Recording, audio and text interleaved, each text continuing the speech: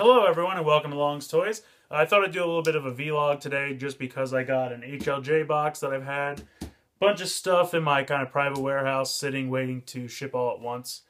Also real quick, I thought I would just show these off. I found these at my local Toys R Us. The Series 15 Lego minifigure packs.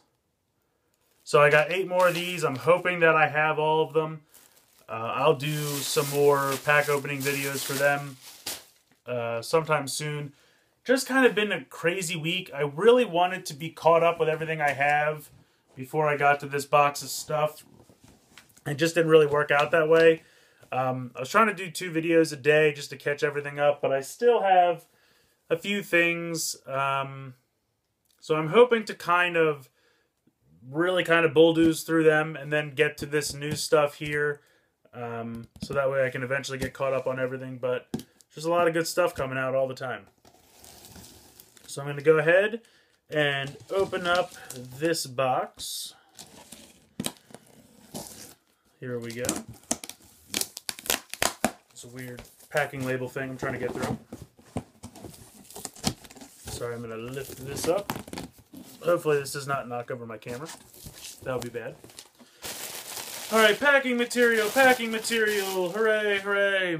Alright, so there's definitely a lot of Kamen Rider Ghost stuff in here. First up, right on top, is the DX Tokon Boost Ghost Icon, which I realize at this point is kind of old. But like I said, this stuff I think came out like mid-January, and I've just kind of been holding off on shipping it all for a while, because I had so much backlog to get through anyway, I figured there was no rush. I also got from HobbyLink the magazine that comes with the EQ Ghost Icon, which is pretty neat. And I'm excited to take a look at this magazine. It's got some pretty cool stuff. It's got some Yokai Watch, some Kamen Rider Ghost. Definitely got some Zyuohger stuff in there. So I'm excited to take a look at that. Also got the DX Machine Hoodie and Houdini Ghost Icon set.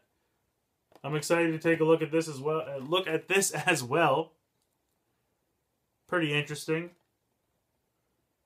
I do appreciate that you can take the hoodie out of the motorcycle, so he doesn't always have to have the whole thing on his back. But we'll take a look at that. That'll definitely get reviewed. Next up, we have the DX Kamen Rider Necrom. What is this thing officially called?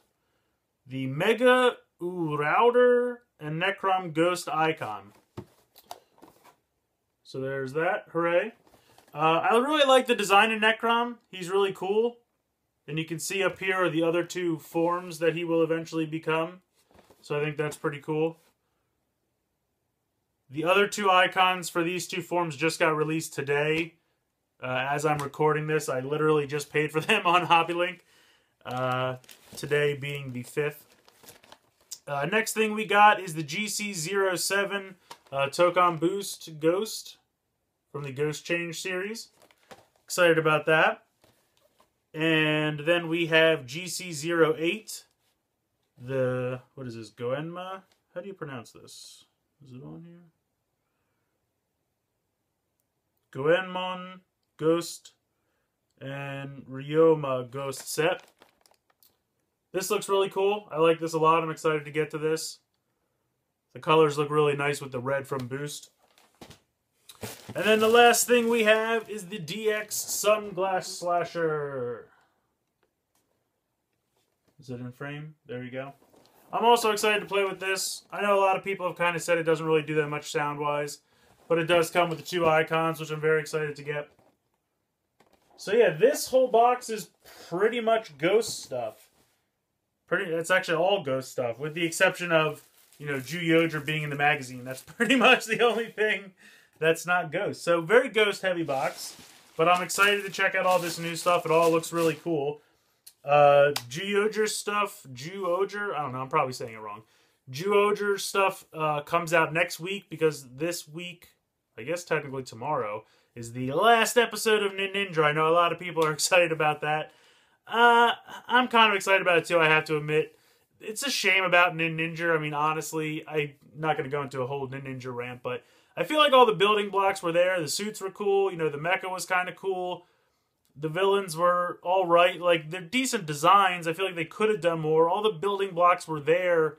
They just didn't really do anything with it. It just kind of decided to go Monster of the Week. Very episodic. Not really much of an overall plot, which is a shame because they really could have done something with it. Like I said, all the building blocks were there. They just gave up on it. But it'll be interesting to see what Saban does with it as Ninja Steel. So, I mean, because there's not really a lot of plot, he can pretty much do whatever he wants. And there's like a game show aspect. It's crazy. We'll wait and see. Who knows? Could be awesome. Get this box out of the way. So yeah, that's pretty much it. A lot of Ghost stuff to review. Still have 1 or 2 Sentai items, 1 or 2 Ultraman X items, Ninja Turtles, a couple Transformers. I don't know if you guys care about Transformers or not. If you do want to see Transformers, I have all the Combaticons except Onslaught, and I have Megatronus from Rid still floating around somewhere. So if you guys want to see that kind of stuff, let me know in the comments below. If you don't, I can skip it. I buy them for me. Oh, I also have this. Excuse me, getting a little too close. I got the double capsule toy Ghost icon, which I like a lot. I'm having a real hard time getting a hold of the Gaim one because it's like a candy toy and it only comes 1 in a box of 10, and I didn't want to buy a whole box of 10. I don't want to pay $30 for this thing. It's crazy.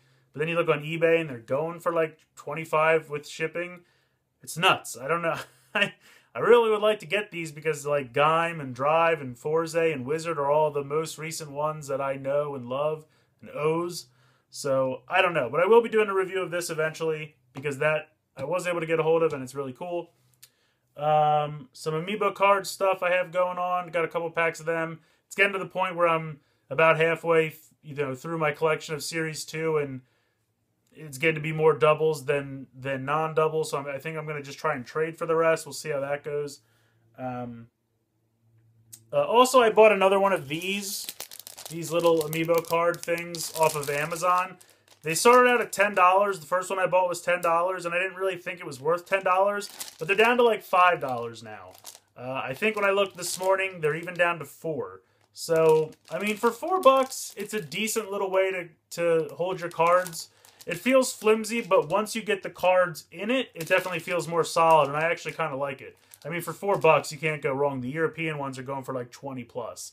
They're nice binders, but I just need something to hold my cards, and for $4, this gets the job done. So that's pretty much it. Also, I do have going on my Twitter. It's going to end Tuesday the 9th, but I am giving away one of the Iron Man GameStop exclusive minifigures that you could only get for pre-ordering the Lego Marvel Avengers. So I am giving that away on my Twitter. If you want to enter that, go ahead and check out my Twitter. And you can figure out how to enter for that. Like I said, it is going to end on Tuesday the 9th. That's this Tuesday coming up. So I think that's everything I have to tell you guys. I'm excited for this new Ghost stuff. It all looks pretty cool. I'm definitely excited to get into those Lego minifigures because I think they're going to be pretty awesome. And I'm hoping I have all of them. So yeah, let me know what you guys think in the comments below. I'd love to hear from you. Let me know what you're most excited to see out of this new Ghost stuff. I will be getting to it as soon as I kind of plow through the like 4 or 5 other things I still have to go on over here. But yeah, let me know what you think in the comments below. Please like and share this video. Please subscribe if you haven't already. I hope you've enjoyed this Hobby Link unboxing, and thanks for watching.